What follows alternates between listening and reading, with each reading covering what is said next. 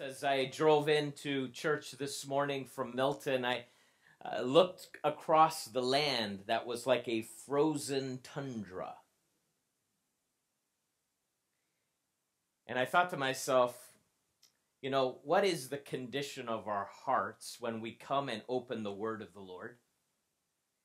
Sometimes our hearts can become so frozen over that God's word wants to plant itself into our hearts, and it's looking for some great rotated soil that's ready to grab hold of those seeds so that it can grow in a beautiful way. But sometimes in life, for a variety of reasons, our hearts get frozen over, and God wants to get through to us. I pray that this morning we would take a pause and say, God, may my heart be wide open to you. Can we pray together? Jesus, right now, as we open the word of the Lord, I pray that we would ensure that our hearts are open to hear you, that we would hear your whisper, that as the word of the Lord is spoken and taught, that it would land on a soil that is just ready to receive it so that it could grow into something beautiful in us. In Jesus' name, amen.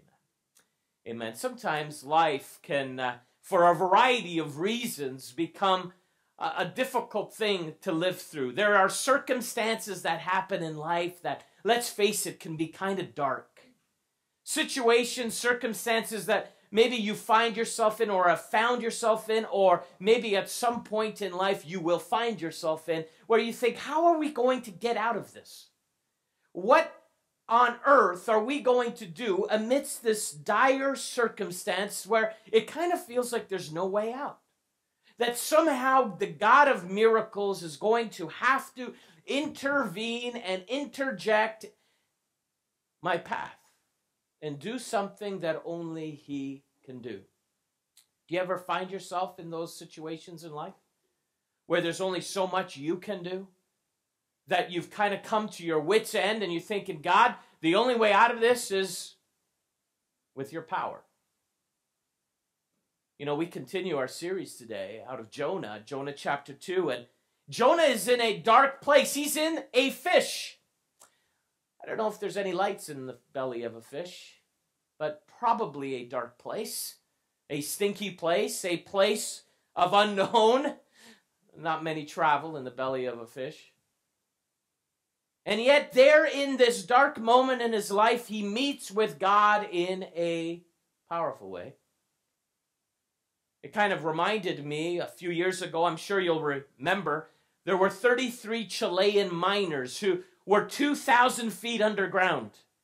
And they were working away, and then disaster hit. The mining shaft gave out and they became trapped 2,000 feet underground. How many of you remember that? About 6 years ago. It was all over CNN. And you can only imagine the desperation that these men must have felt. Being 2,000 feet underground and there's no way out of this. There's no escape route. There's no elevator. There's no other way exit. They're stuck. In fact, there was a movie that was produced related to this whole true story. And I want to show you a clip, the 33 Chilean miners, and I want you to see the desperation of their situation, not knowing what's next. Watch this. This is all the food we have left to keep us alive. We have to ration it carefully.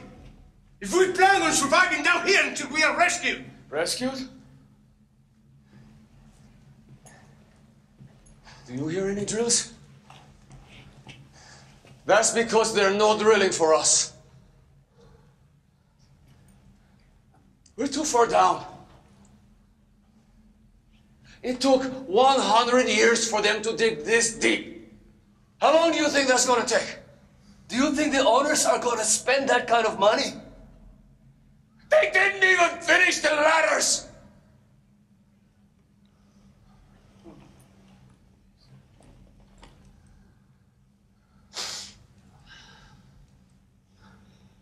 They'll wait 3 days. Then close the mine and put up the gravestones. No. No, no, no, no! I don't believe that! They'll dig us out. And if they don't, our families will. With their bare hands if it's necessary. I believe we'll make it out of here because I choose to believe it. All 33 of us. You see the desperation that they're experiencing? So easy sometimes in those life predicaments to just say there's no way out of here. They're going to just kind of fill in the hole and 3 days later put the tombstones up and say goodbye. It's taken them 100 years to get down to where we are. What are they going to do? How long do we have? We only have this amount of leftover lunch. And there's 33 of us. There's no way out. And then his partner says, I'm going to choose to believe. Somehow, some way, we're going to get out of here, even if our family starts digging with their own hands. Those dark moments in our life, where humanly, it's like, how on earth are we going to get through this? And yet somehow God intersects our path in some of those most darkest moments of our lives. He's the God of miracles. He's the God where it seems absolutely impossible humanly, and God somehow finds a way because he is the God of all creation. His hand is not too short. He's all powerful. And so we go into the story of Jonah in chapter 2, and right before I start reading this desperation prayer of Jonah, I want us to read chapter 1, verse 17, which kind of sets the frame for us. It's a powerful verse of scripture. It says that now the Lord provided. I want you to underline that word. He provided a huge fish to swallow Jonah, and Jonah was in the belly of the fish 3 days and 3 nights. God provided a fish. Now the context is this. Jonah has been thrown overboard because he's the culprit of this great storm. And as he's trying, you can only imagine what he's experiencing. It was hard enough to keep the boat afloat. Imagine being out there into the waters, trying to swim, trying to keep your head afloat. Meanwhile, the storm is raging all around you. There's no way out of this. There's no life preserver. There's nothing. And so after a while, assuredly, he got tired and he began to sink. And he's going down to his death. And then God provides a fish. The word provided in the original language can be, it's even stronger language. It's God appointed. God commissioned a fish. It's the same language that was used in other parts of Scripture where a king would commission and appoint a delegate to represent him or her to another foreign nation. And so they would commission somebody to represent them. Well, here God appoints and commissions a fish because he's God of all creation. And although this man Jonah was living in disobedience, God had told him to go to Nineveh. Instead, he boarded a ship that was going the opposite direction to Tarshish. Doing it your own way can cause great trouble for our lives, can't it? And he was living in disobedience. He was in complete contrast to the will of God, and that's what caused him to find himself in this predicament. And yet, though he's living in disobedience, God commissions and appoints a fish to come at just the right time when he's going down and realizing this might be my last breath, to swallow him up, not chew him, and rescue him. What does that say about the character of God? That though at times we are faithless, though at times we do or we try to do life our own way, even in those very moments, God's mercy, his compassion, his grace comes and he appoints people and situations to come to rescue us. It's amazing.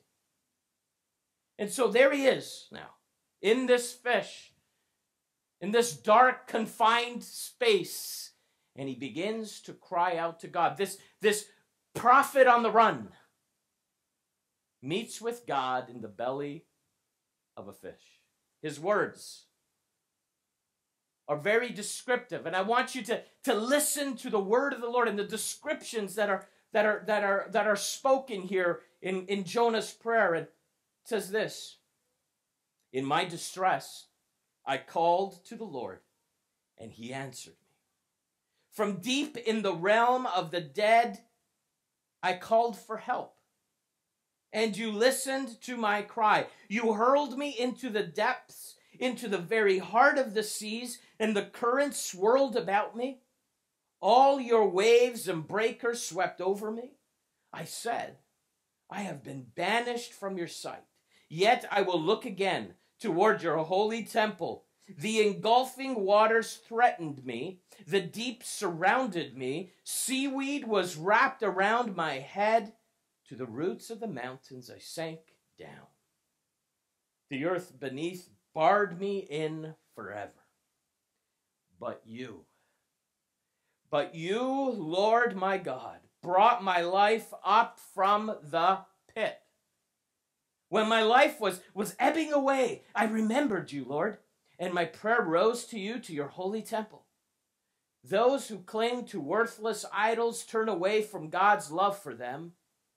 But I, with shouts of grateful praise, will sacrifice to you. What I have vowed, I will make good. I will say, salvation comes from the Lord. And the Lord commanded the fish, and it vomited Jonah onto dry land. What an amazing passage of Scripture. Can you relate to some of these distress calls from this runaway prophet? Where life sometimes it's like wave after wave and you're trying to catch your breath and it just never stops. His life felt like it was ebbing away. Seaweed wrapped around his head. He felt like he was at the bottom of the sea. Literally. Barred in. Sometimes life is like that. For a variety of reasons. And sometimes it's because of our disobedience, because we've run the opposite direction. And other times it's just because that's the way life is in a sin-scarred world. We will go through trouble on this side of heaven. But we learn so many beautiful truths in this passage. Some observations for us to consider this morning. First one is this: down to a great God. Down to a great God. There is a downward motion in the life of Jonah, isn't there? The spiral is not going up, it's going down. There's a lot of downward motion in the life of Jonah. For instance, the scriptures indicate that Jonah goes down to the town of Joppa. Then he goes down to Tarshish. He then goes down into the bottom of the ship to sleep. He then goes down into the stormy sea and then down into the fish. Talk about a downer. He's going down and he's going down fast. Down after down after down. Down to Joppa, down to Tarshish, down to the bottom of the ship, down to the stormy sea, finally down into a fish. Sometimes life might feel that way. There's a lot of down moments. Downward, downward, downward. And sometimes we feel like, where is God in all of this downward spiral? The fact of the matter is, as much as maybe the motion is going downward, God is still great. I think there's something going on in this text. Because just as the text indicates downward motion in the life of Jonah, God is up to great things. Notice, the language says, God sent a great wind. He then, through the wind, sent a great storm. Then these pagan sailors who recognized the God of all creation had great fear that they came to him and began to worship him right on the boat. And then he sent a great fish. Notice. Though at times we're going down to places like Joppa and Tarshish and bottom of the boats and bottom of the sea and down to the belly of a fish, God is doing great things even amidst sometimes the greatest dark moments of our lives. Don't ever forget that. God is not taking a day off. He hasn't said, I don't really care about that son or daughter. I'm just going to let them figure this thing out. No. Amidst some of the dark moments, God is doing great things because he loves us. Jonah, though you've been on the run, you cannot hide. I love you. My plan is always the best plan for your life. And though you use your free will to go the opposite direction, my grace is still enough for you, Jonah.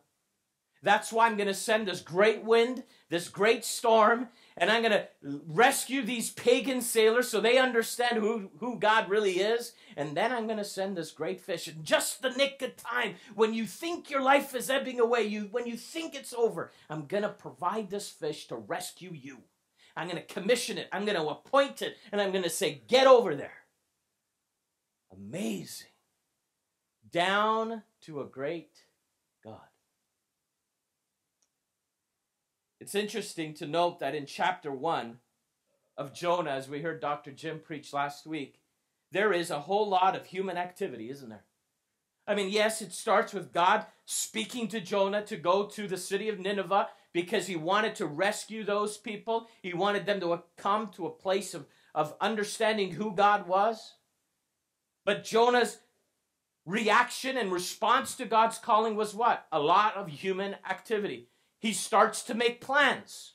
He starts to pack up his bags. Only he's not packing his bags to go to Nineveh. He's packing his bags to go to the opposite direction of Tarshish. Lots of human activity. And then he's got his own resources. What does he do? He goes into his pocket and buys his fare because he's taking a boat. He's using his free will, his human activity to run from God. To run from God. You see, God has a plan for your life, but he's not going to force it down your throat. You have to accept it and follow him. Jonah chose his free will to go the opposite direction. He had lots of human choices. God gives us choices. Do it your way or do it my way. Which way are you going to go? Many will take the broad path, but mine is the narrow one. Which one are you going to take? It's your choice. You going to do life my way or you want to do it your way? Jonah did it his way. He started making plans. He used his resources and he went places. He went the opposite direction. Where did it get him? When you do life your own way, you'll reap some of the consequences of that. What you sow is what you will reap. He opened himself up to all kinds of calamity and disaster, which caused him to be on a boat, which caused the winds to pick up because he was in disobedience of the Lord. All the human activity in chapter 1 turns disastrous for Jonah. Always remember this, friend, that the safest place on earth is to be in the center of God's will. The safest place that you can be, and I can be, and my family can be, is when I choose to do life God's way. So when God says, this is how I want you to manage your sexuality, something that is so beautiful is to be experienced between a husband and wife. You either do it my way or you do it your own way.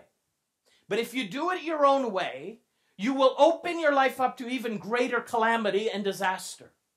When God says, this is what I want you to do when it comes to managing your resources, I want you to trust me with that first 10%. Do it my way. Trust me. It's not for me. It's not because I need your resources, God says. It's because it's for you. So that those resources don't control you and become the king of your life. So you need to learn to give it away. And you need to remember that it all comes from me anyways. So do it. But some of us choose to do it our own way. Well, when we do it our own way, we open our lives up to the consequences of those choices. When God says, I want you to raise a household and children that fear the Lord, and it's a place of prayer and where God's the center, we can do it his way or we can do it our own way, but we'll reap the consequences of the choices that you and I make. Now, please don't misunderstand me. Even when you do life God's way, that doesn't mean you're not going to experience trouble. The word says that in this world you will have trouble. So there will be challenges even when you do it God's way. But when you don't do it God's way, you open your life even more to greater calamities and greater disasters because God has already told you to do it a certain way. The safest place on earth is to be in the center of God's will. Do it God's way, and you will reap the benefits of that as well. I remember talking to a friend of mine, missionary to a country in Africa, and it was a very volatile country and a very dangerous for Christ followers. There was persecution to Christ followers, including my friend and his family, who were right in the middle of it, because God had called them to be there, to be light in the midst of darkness. And he said to me that one day, he, his wife, and 3 children were around the kitchen table in this African nation, and all of a sudden, something broke through the front window and landed into their house. And he looked down in those moments and he realized it was a grenade and the pin was already pulled. And he thought in that just nanosecond, thought, this is it. This is the end of our lives. And somehow God stopped that grenade from blowing up. And I just was sitting there going, wow. And he said to me, but Joel, you got to understand something. It is safer for us to be in this African nation than it would be to be in a suburb of the GTA. Because this is where God wants us to be. And where he wants us to be, he's going to give us everything we need. He's going to protect us. He's going to watch over us. Because that's where he's called us to be. There should be this sense in us, God, we want to do it your way. Because we want your protection. We want your blessing. We want the fruit to come out of our lives because we've chosen to do life your way. It's when we go our own way, when we run from God, when we ignore his ways, when we think his ways are not modern enough for us, where we increase the potential of calamity to happen in our lives. May there be this beautiful appetite in all of our lives to say, God, we want to have the fear of the Lord in us, that we want to make choices in life. We want to raise families that please you, that honor you. We don't want to go our own way. Jonah, because he went his own way, found himself deep in the depths of the sea, and somehow, with God's power, was rescued even amidst his disobedience. You see, as much as chapter 1 had a whole lot of human activity, and sometimes in our trouble moments, what do? We try to ramp up our human activity. We try to fix our problems. We try to figure things out. We Google things. We meet with experts and we do all sorts of things. And none of that is necessarily all wrong. But sometimes we do all of that. And when we've reached our rock bottom, then we're saying, I wonder if I should talk to God about this. Sometimes God brings us into places where you have no other options. That's where Jonah found himself. In the belly of a fish. There's no Google there. There's no light there. There's no counselor there. There's no expert there. There's no way out of there. He only had God. And we see something drastically happen in chapter 2. There's no human activity, but there's only prayer. The only thing he can do is cry out to God. It's almost like he needed to reach rock bottom to finally realize, wait a minute, everything in my life cannot be done in my own strength. I need God in my life. It's only when Jonah hits rock bottom that good things start to happen again. Jonah realized that hitting rock bottom is actually the best thing that has happened to him. It brought Jonah back to a God who is doing great things. Friends, God loves you that he will pursue you your whole life because you are the apple of his eye. Even when you go your own way, he will chase you down and give you every opportunity. He will appoint and commission, figuratively, fish. In this case, it was not figurative, it was literal. To rescue you from your own disaster. My prayer is that we don't have to hit rock bottom to acknowledge that God is our sustainer. My prayer is that we'd wake up in the morning and say, God, I got meetings today. I'm going to raise children today. I'm going to visit this person today. I'm going to do this today. But God, I can't do any of it without you. Then throughout the day, before you go into that meeting, before you go into that job site, before you go into that conversation, God, I'm going to need you to guide me and help me and sustain me and strengthen me. And then by the end of the day, when you lay down and put your head on that pillow, God, you are my sustainer. God, I think of you before I shut these eyes. Lord, I honor you. I worship you. God, grant me that rest that I need, because God, without you pumping my lungs and pumping my heart, I'm done.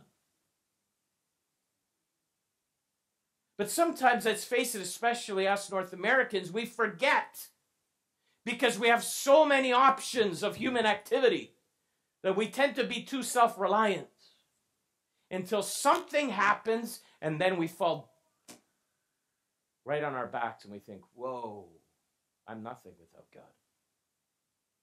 Nothing without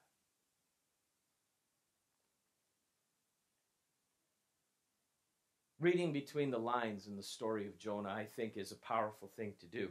As I was meditating on chapter 2, I started to realize something that was really meaningful to me, and I want to share them with you. You see, there's a bigger story, a bigger narrative that's happening in and through the life of Jonah that I think is helpful for us to acknowledge here this morning. You see, Jonah, isn't it interesting, is that Jonah is from a town called Gath-Hepher, which is just 5 miles from Nazareth. Interesting, isn't it? When you think about Jesus, where was Jesus from? He was from Nazareth. Then you see the story of Jonah. Jonah is asleep on a boat in a storm, the bottom of the boat in a storm, while everyone else on the boat is panicking. When they wake him up, the storm is stilled by his actions. And the action was he was thrown overboard. And as soon as he was thrown overboard, the sea's stilled. Does it remind you of another story? Mark 4, to be specific. Jesus is in a boat. He's at the bottom of the boat, and he's sleeping on a cushion. Meanwhile, the disciples are frantically trying to keep this boat afloat. Finally, they go down there, and they're like, Jesus, can you get up? We're dying here. Jesus comes out, stills the storm. Interesting parallel, don't you think? Interesting parallel. Let's take it a little step further. Jonah's name.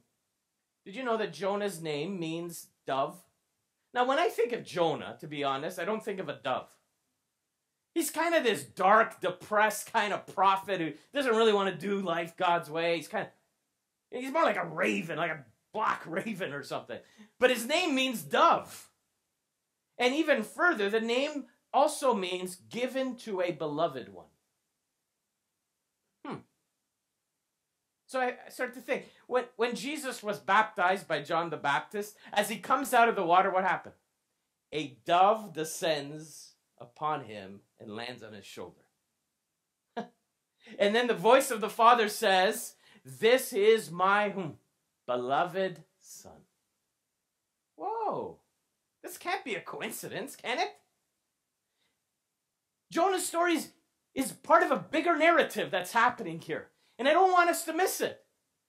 Then finally, the clearest, parallel to the life of Jesus is that Jonah was in the belly of the fish. How long?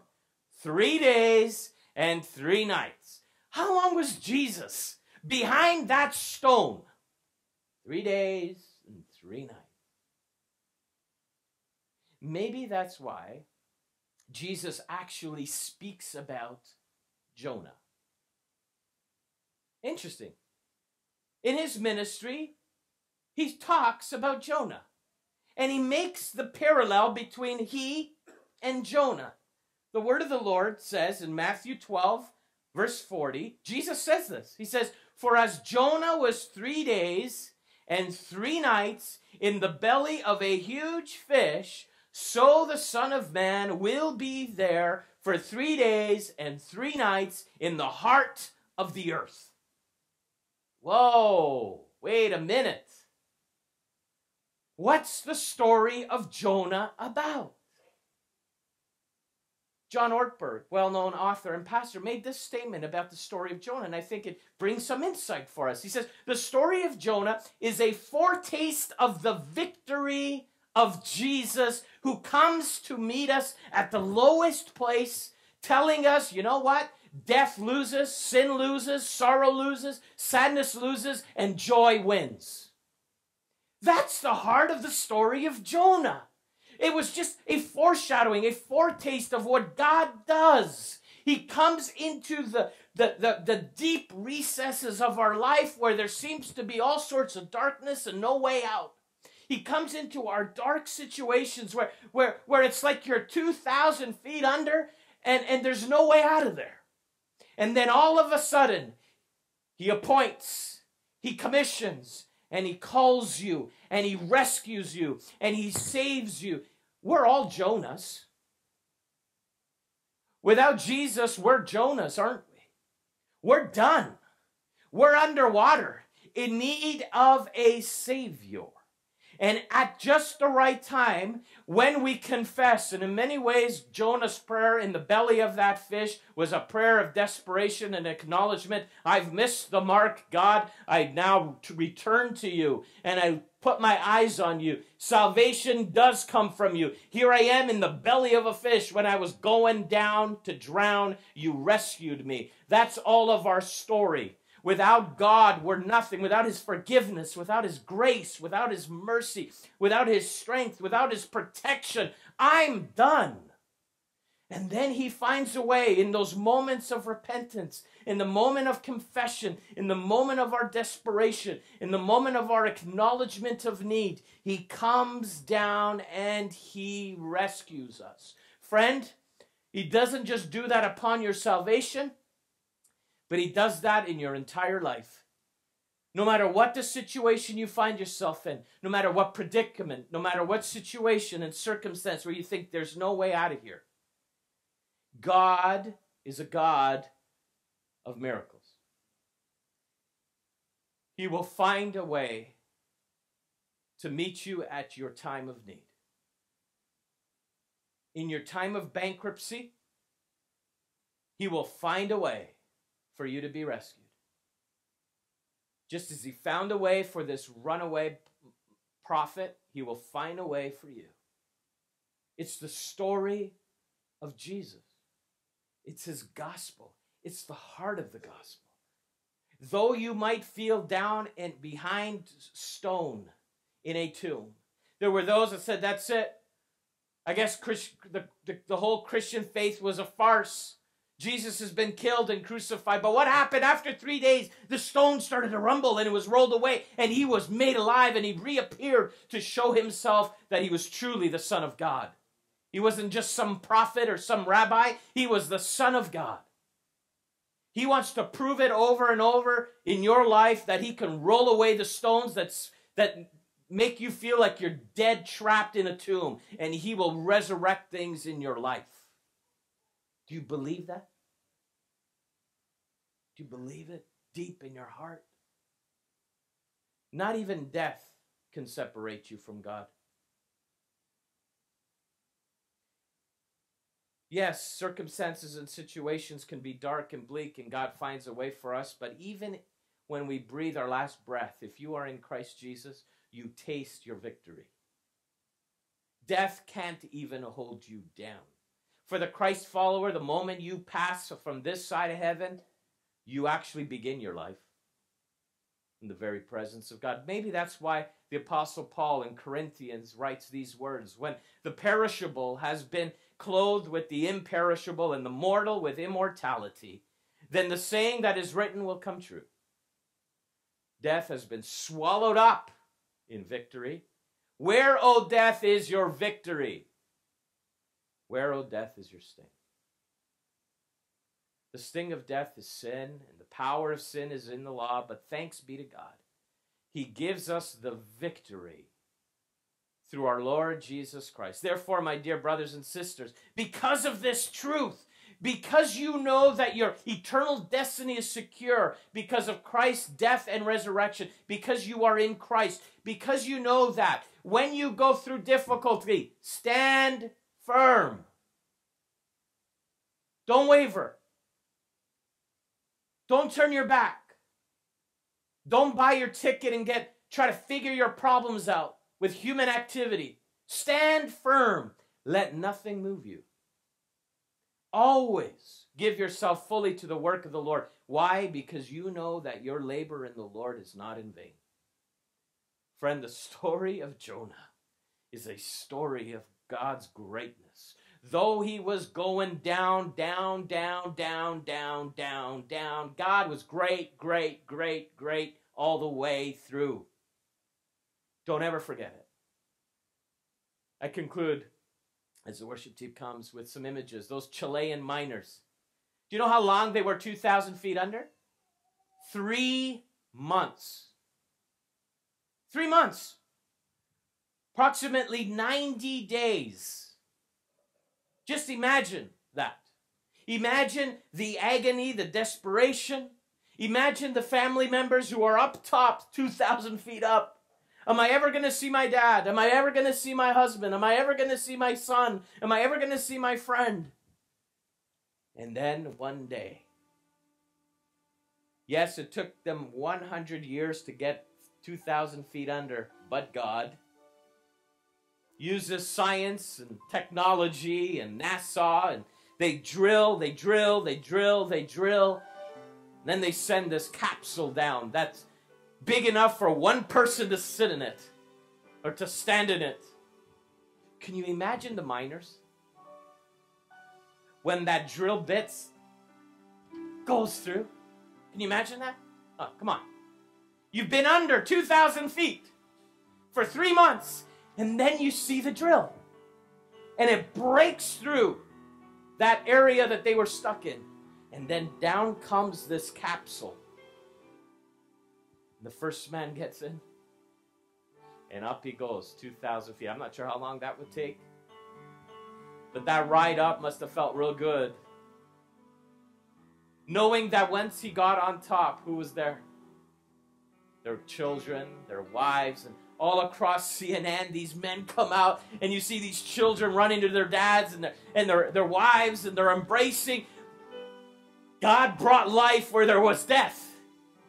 And as I was watching this a few years ago, I thought, this is the heart of the gospel.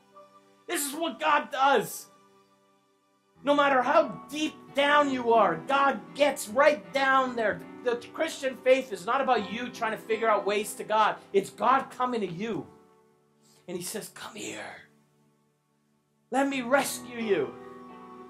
Let me rescue you to a life that not even death could ever defeat.